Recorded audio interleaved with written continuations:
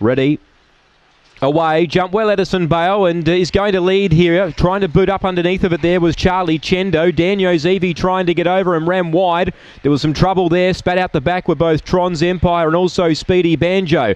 Leader Edison Bale. After it goes jumping Waisola. Back to third Charlie Chendo from Uncanned. Daniel Zevi runs on. 5 lengths to Tron's Empire.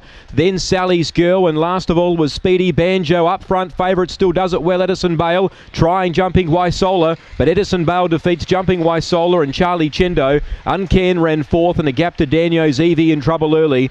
Well back was Sally's Girl from Speedy Banjo, and last in Tron's Empire. The time 30 and 58.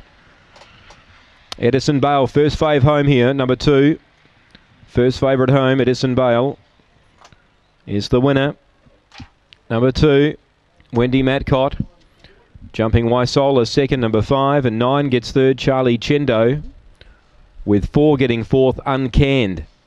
It's 2, 5, 9 and 4, 30 and 58 the time. 4:54 early, 17:43, 13:15 the run home.